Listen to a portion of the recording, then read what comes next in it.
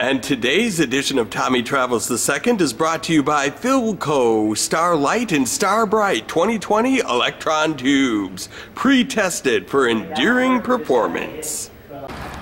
And today's adventure starts off with a look at a water tower. St. Louis Park, Minnesota water tower, that is. And this is just for KCVids 816. My friend Spencer gave me a shout out in one of his videos recently, and so I'm giving him one in return. If you haven't seen his channel, please check it out because it is great. But we didn't travel all the way out to St. Louis Park just to look at a water tower. No siree. We are also here to check out the Pavek Museum. And if you are a fan of old radios and TVs and classic broadcasting, this is something you're going to want to stick around and check out. Well, welcome to another beautiful day for an adventure right here on Tommy Travels II. And that's right, we are at the Pavek Museum in St. Louis Park. And this is going to be an adventure so nice, I'm editing twice. With all of the broadcasting history inside of that building, it is worth it. There'll be a lot of content in this video, but there'll be even more on my main channel, Tommy Travels. That's my main weekly channel. It's Tommy Travels. If you've been to that channel, you've heard that before. And so this should be really fun. If you are brand new to this channel, go ahead and hit subscribe so you don't miss out on a thing. And come on with me, guys. Let's go see what there is to see.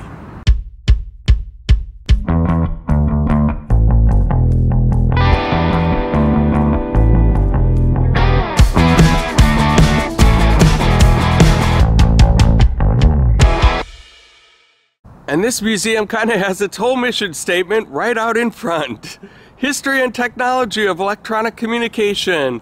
Educate, inspire, and preserve. Minnesota Broadcasting Hall of Fame. This should be an interesting day. Wow, look at all of this broadcasting history in this museum.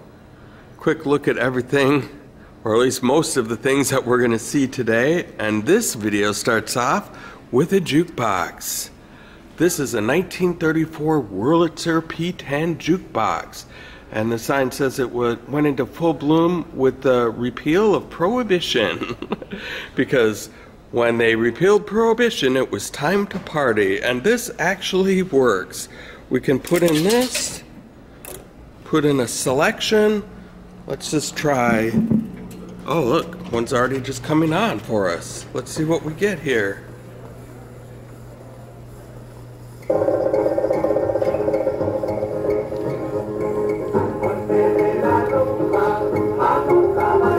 That is awesome. That is the old sound that we like to hear. You don't hear that anymore on the CDs and cassettes. Well, you don't hear cassettes anymore at all these days. Absolutely beautiful.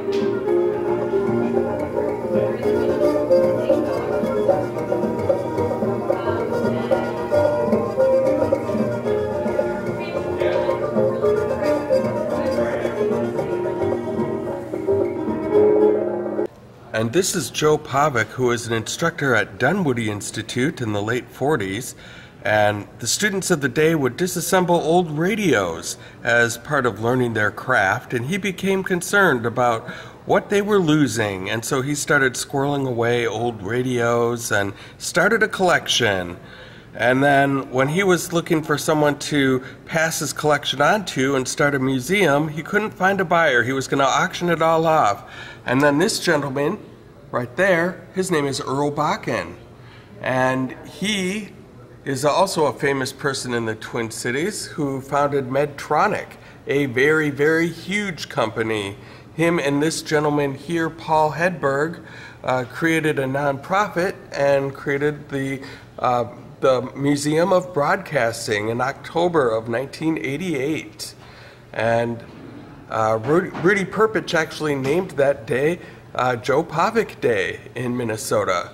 And so that's how this whole place got its start. Welcome to Tommy Travels II. What is your name? My name's Alex. Alex, nice to meet you. And what is this that we're looking at? This is the magnetophone. It is the first time that a nightly nationally syndicated radio broadcast took place in the U.S., and that was Bing Crosby's 47-48 season of his show. He was a little bit tired of doing the show every night, and of course they had recording before, but that was just copying over the East Coast show to the West Coast show. But this time he could record all his shows for the week in one day and then send them out and then edit them down. Yeah, and it's also the origin of the laugh track and canned applause. Jack Mullen, his audio engineer, only brought back enough tapes to last about just under a season, so they had to stretch the tape by reusing the applause and the laugh. So wow. Yeah. Might need to turn up the volume on this end. Okay. Play over the big speakers. Yes, sir. Wow. She'll be right over with you, man. No, you go on ahead and I'll join you. I just did my walk and I gotta hang it up to dry. When the boomer It runs at 30 inches per second. Wow. And the boomer's on the stage.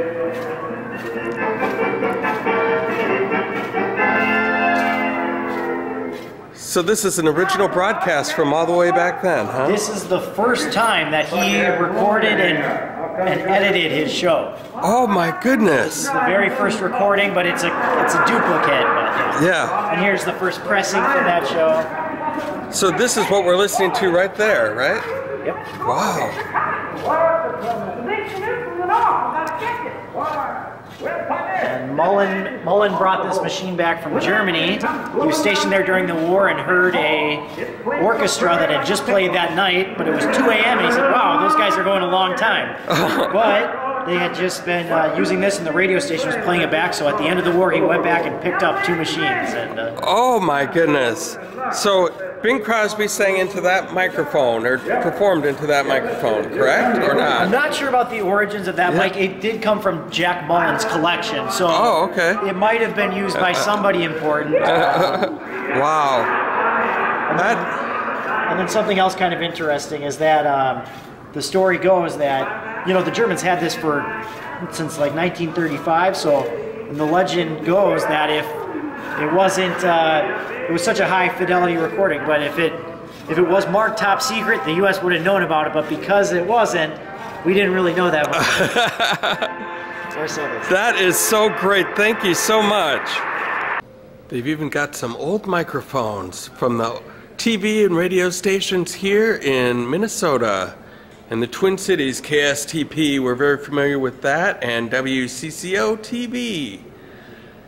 And then KAAA, I haven't heard of that, or KYSM, but these are all old-time microphones. This is from 1954. Absolutely cool. I like this one. It looks like an old telephone dial. Rotary phone, almost. Look at all of these old radios that they have, from the 30s through the 60s. Table and portable radios. And I love the dials on this radio. Back in those days, you couldn't just tune in a station. You had to dial it in just right to get the perfect sound. Yeah, right. Oh yeah, right there. That's perfect.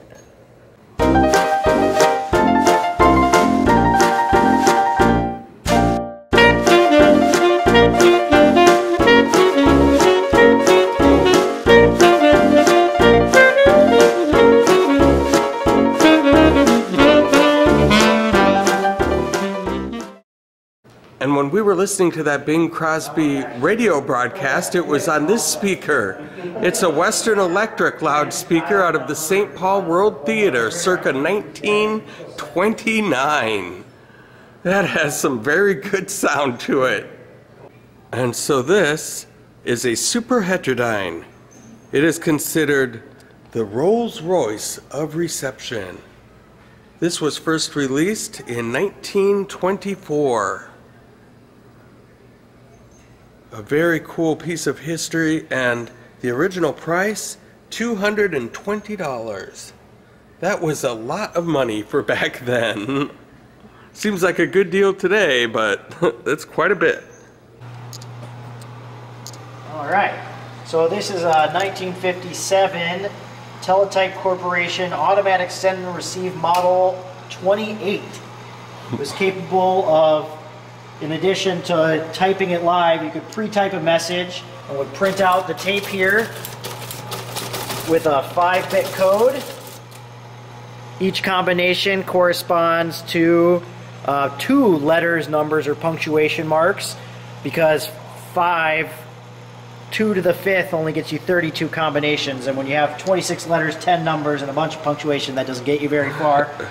So the advantage of the automatic send and receive model was that it would pre-type this, and then you could, 1, spell check, and then 2, send it through the feeder later at either a rate of 60 or 100 words a minute, which is much faster than I can type, and that would reduce the amount of time that you're on that shared network with all the different radio stations and your other affiliated news producers. So we're going to send it out. It goes over the telephone line as a series of tones, and it's at 60 words a minute right now, just to reduce the wear and tear on the machine. Yeah.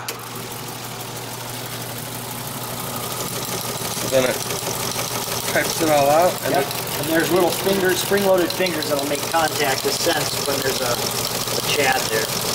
Oh my gosh.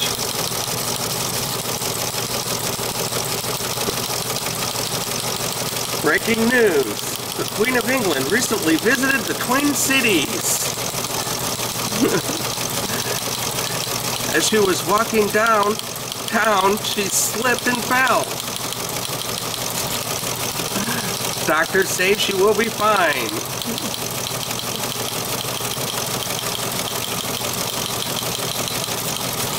But this is the worst case of broken crown since the famous Jack and Jill incident. That is hilarious. And the machine.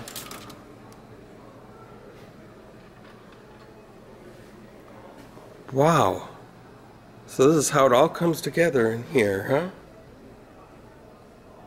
That's the roll of paper, and then that's where the ticker tape comes out. Wow. That's fascinating. Thank you so much. Yep.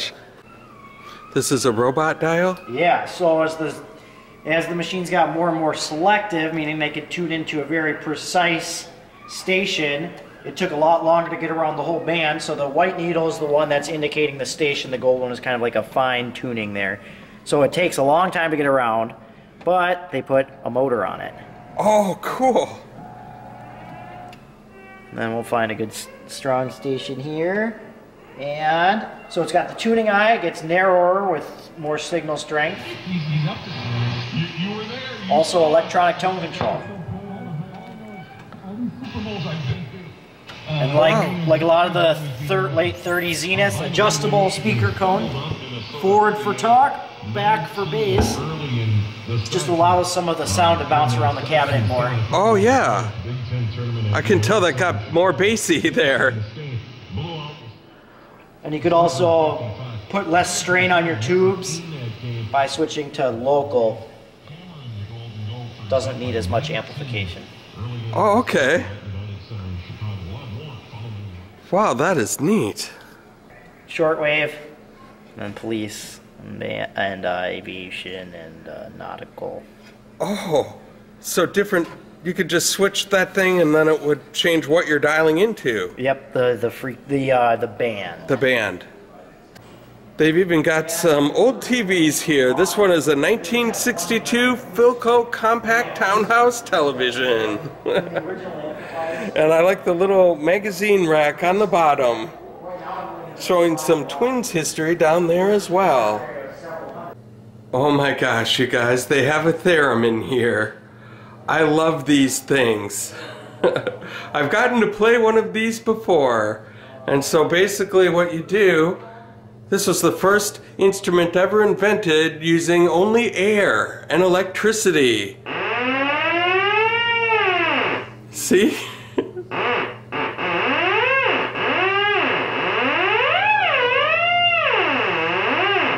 So the level of your hand,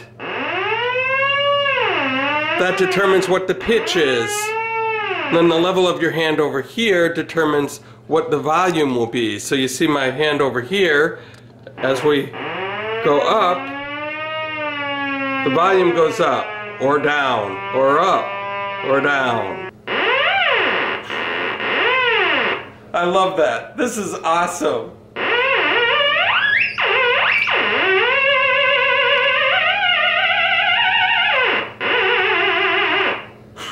I could be here all day doing this.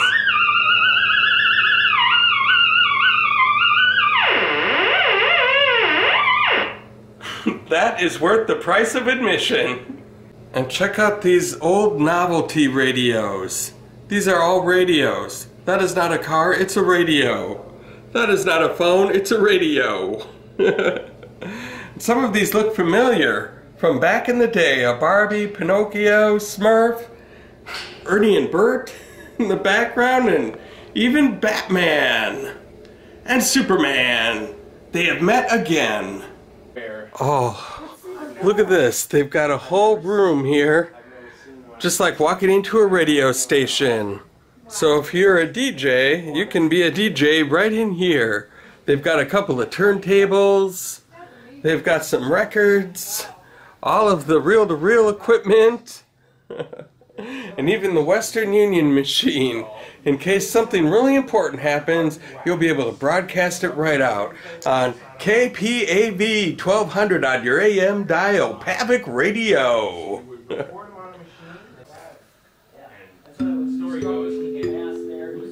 It's another sunny Saturday afternoon here in the Twin Cities. Tommy Travels II spinning hot stacks of wax right off the racks. Right here on KPAV Radio, St. Louis Park. It's a wireless telegraph invented in 1901 by Marconi as a messaging service. They did have one aboard the Titanic, but since a lot of the operators would only be awake when their passengers were awake, the nearest ships didn't receive those messages, but it did save 700 lives. Could go 2,000 miles on a clear night.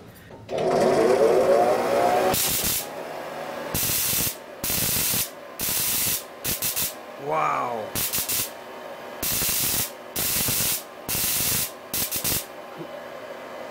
That is cool. Thank you. Yeah. Well, you guys, this has been another successful adventure here on Tommy Travels II. And we have seen a lot of broadcast radio history here at the Pavek Museum. And we've been burning hot stacks of wax right off the racks. Oh my gosh, that is so annoying. Sometimes I annoy myself. But if you guys did like what you saw here today, go ahead and hit like on my YouTube channel. While you're at it, go ahead and hit subscribe and the little bell notification next to it so you can be the first to know when a new adventure comes out. And if you liked what you saw in this video, there's more stuff, more content, more creations on Tommy Travels, my main channel. And there's a link in the description below. And thank you guys so much for the support that you've given me so far. And until next time, I hope to catch you on the flip side.